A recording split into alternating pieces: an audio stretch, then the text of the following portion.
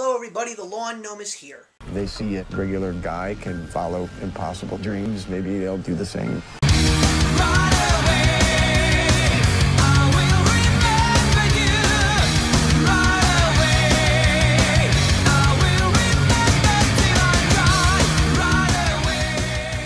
So for October's One That Got Away, like last year, I actually have a triple feature for you. But this is not going to be 3 reviews of 3 films that most people considered horrible. These were actually 3 films that most people had a lot of mixed reviews on. Some said that they were relatively good, and these were also 3 topics that I was really interested in based on the plots of each and every one of these individual films.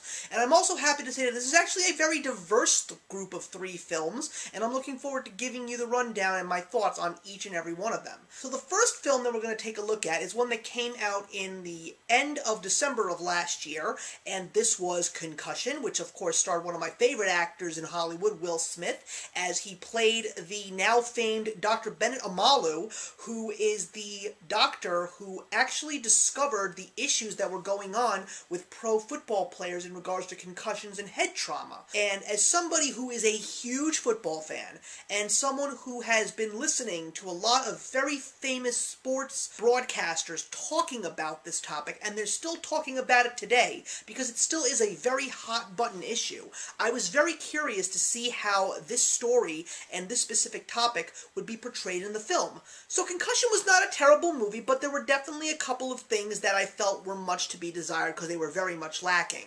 I mean, don't get me wrong, the acting in this film is fantastic. Will Smith never lets me down, and you also have a great performance from Albert Brooks, and you even have Luke Wilson showing up later on as the now current NFL Commissioner Roger Goodell. It was also very interesting to see them talking about certain famous players who went through all of these issues and really took a good look at what was going on with them before they unfortunately decided to end their lives. Well, not all of them did, but some of them did, unfortunately. It was just amazing to see how this doctor, who wasn't even an American citizen, trying to become an American citizen, decided that this was something that he needed to let people know.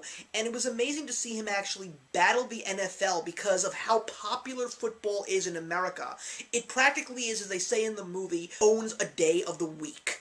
And just to know that this was something that he kept trying to fight for, not for the sake of ending football, but for the sake of actually just trying to let people be aware of what they need to do because of what is going on. The thing that I would say that the movie was lacking in was just the fact that I really want to see a little bit more of the scientific elements behind it, and for some strange reason there was a love story involving Dr. Bennet Omalu and his now wife, who was played by Gugu Mbatha-Rae, who is another person in Hollywood who I absolutely love, and she also did a very good job, but I really didn't feel that the focus on the love story was really necessary, and I feel that really took away from the film. Concussion was definitely a good watch, but it's not one of those movies that I can really see myself seeing numerous times. Maybe if it's on HBO again, I'll give it a watch, but I also wouldn't consider adding this movie to my collection. But if you're a football fan, if you're someone who knows a lot about what's going on, someone who's really interested in discussing this topic with others, then I would definitely say to give Concussion a go, and I'm going to give it 2.5 out of 4 stars.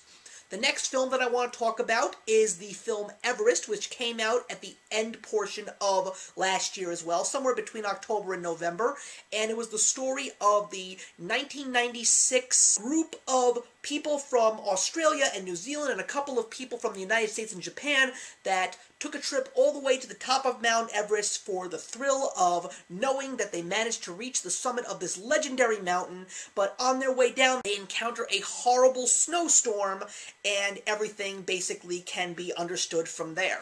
So this was a movie that I sort of had some mixed feelings about, and a lot of people said that from a standpoint of actually seeing it in the movie theaters, it was an amazing thing. So yeah, I could definitely say maybe I should have seen it in theaters because I really did not enjoy this movie as much as I thought I would.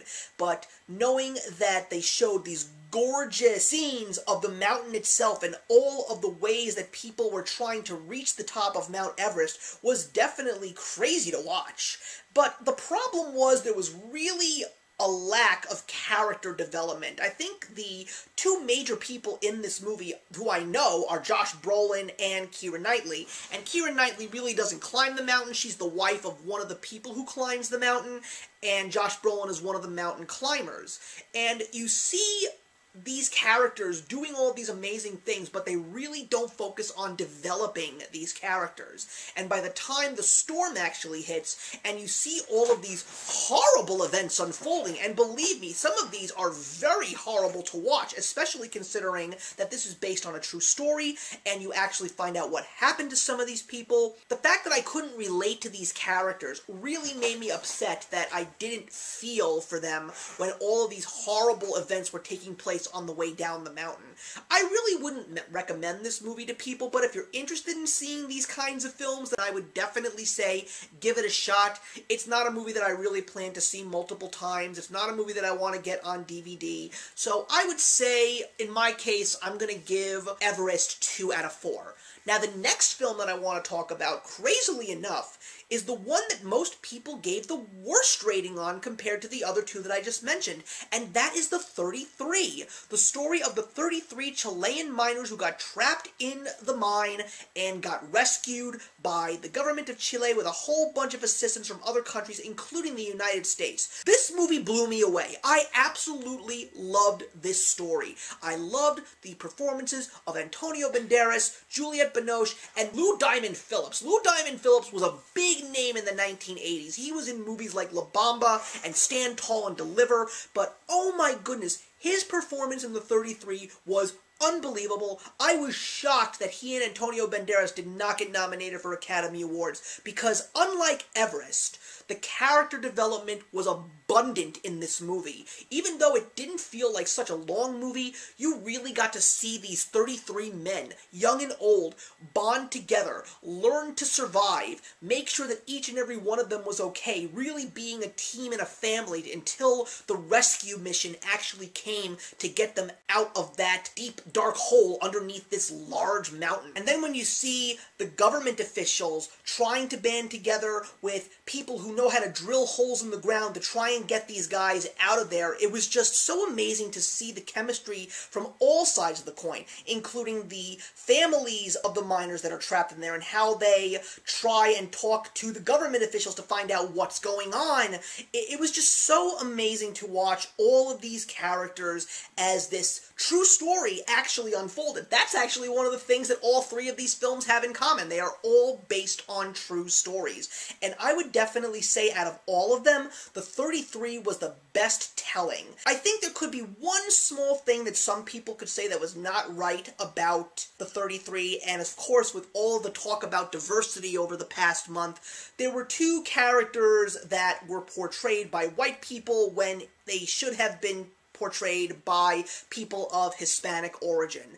Now, Juliette Binoche is a fantastic actress, but I was really surprised that they didn't tap someone like Selma Hayek or maybe Penelope Cruz to do something like this, because I think that one of them in a role like that probably would have done a great job. But still, Juliette Binoche and Gabriel Byrne did great jobs portraying these Chilean people. So The 33 is definitely one of the better movies that I have seen in a while. I would definitely recommend you to see this film.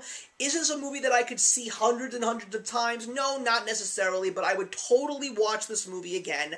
I don't think I would own this movie either, and that's one of the few things that I will say that I'm kind of upset about in regards to all three of these films, especially a movie like The 33, because it's a good watch, it really is, but it's just not one of those movies that I could see myself sacrificing some time to watch numerous times. But I will still say, see The 33. I'm giving it 3 out of 4. So thank you very much, everybody. Please put your comments in the box below. Let's talk about any one or all three of these movies. And those movies, again, are Concussion, Everest, and The 33. And I'm looking forward to seeing you guys in the next One That Got Away, and actions speak louder than words.